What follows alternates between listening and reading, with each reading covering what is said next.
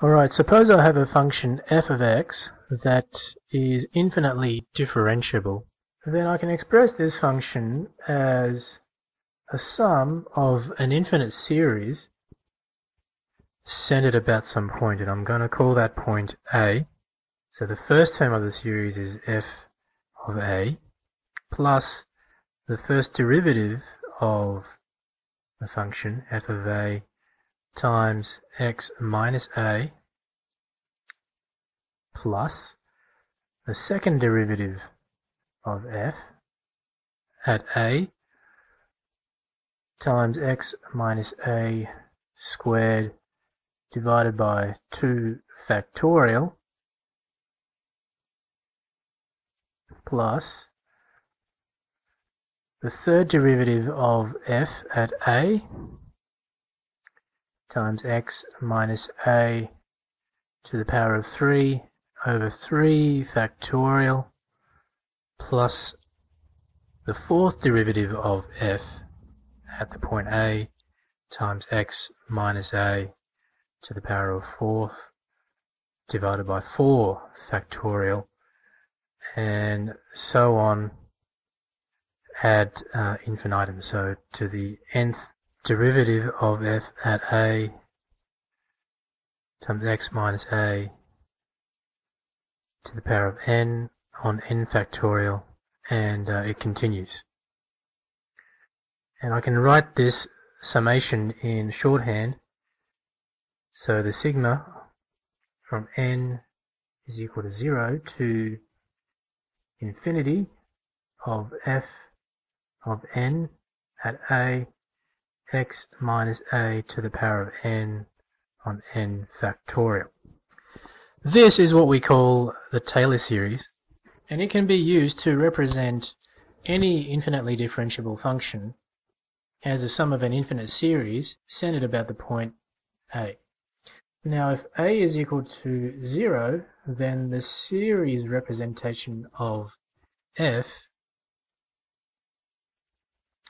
is equal to the sum from n is equal to 0 to infinity of the nth derivative of f about the point 0, x to the power of n on n factorial. And this special case with x centered about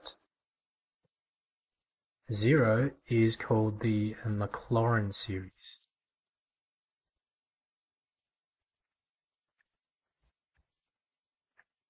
So now let's use the Maclaurin series to represent the cosine of x as a sum of an infinite series. So f of x is equal to the cos of x, and the first term in our Maclaurin series is f of 0, so cos of 0 is equal to 1. The second term of the Maclaurin series is the first derivative, so cos differentiates to negative sign, and this means the first derivative at the point 0 is sine of 0, which equals 0. Next term is the second derivative. Sine differentiates the cos, so we get negative cos of x. And evaluated at the point 0, it is equal to negative 1. The third derivative is, so cos differentiates to negative sign, so we're back to positive sign. Evaluated at the point 0, we have sine of 0 once again, which equals 0. The fourth derivative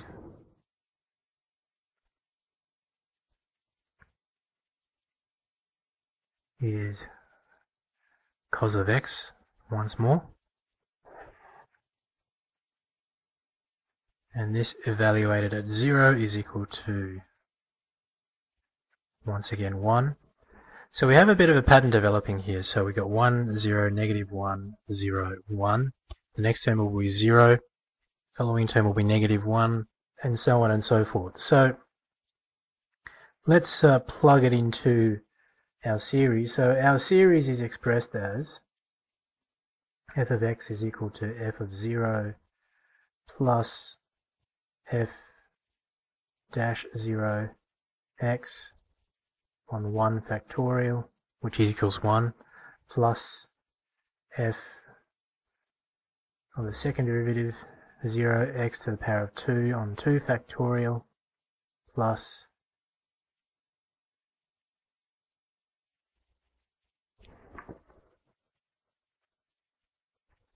and so on and so forth. So our first term is 1. Our second term is 0 times x on 1 factorial. Third term is negative 1 times x squared on 2 factorial,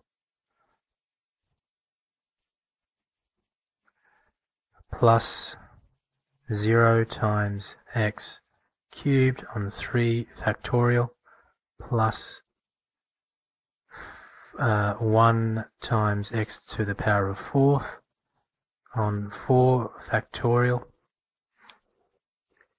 plus 0 times x to the power of 5th on 5 factorial,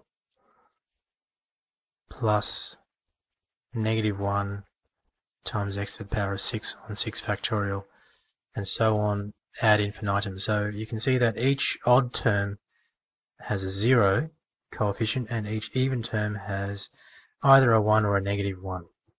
So simplifying this series, we can eliminate the odd powers, and tidying up this line, I'll get 1 minus x squared on 2 factorial plus x to the power of 4 on 4 factorial minus x to the power of 6 on 6 factorial, and so on and so forth. So this in summation notation can be expressed as the sum from n is equal to 0 to infinity. Now we have coefficients 1 and negative 1 alternating, so we can express that as negative 1 to the power of n, because for the 0th term it's negative 1 to the power of 0, which is equal to 1, as anything to the power of 0 is equal to 1. The x term, our dependent variable, we can write that as x to the power of 2n. Again, for the first term, when n equals 0, we've got x to the power of 0, and that becomes 1. And finally, we can divide by 2 times n factorial. And this is the Maclaurin series for the cosine of x. Here is a graph of the Maclaurin series approximation of the cosine of x. So the red line is the Maclaurin series,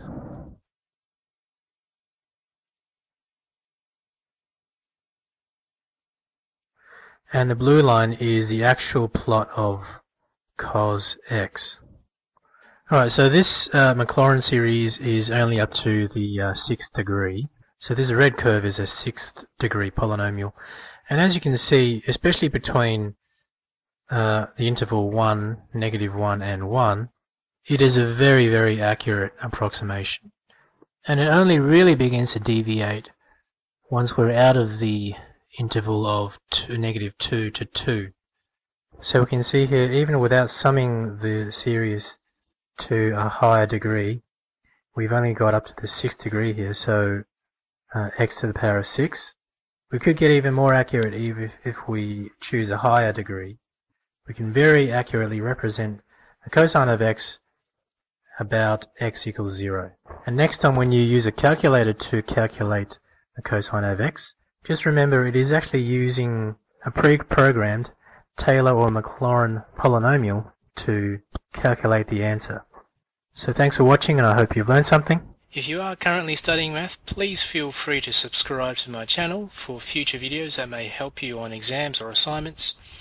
And as always, please feel free to ask me any question by commenting on any of the videos that you've seen. Thanks for watching, and I hope you've learned something.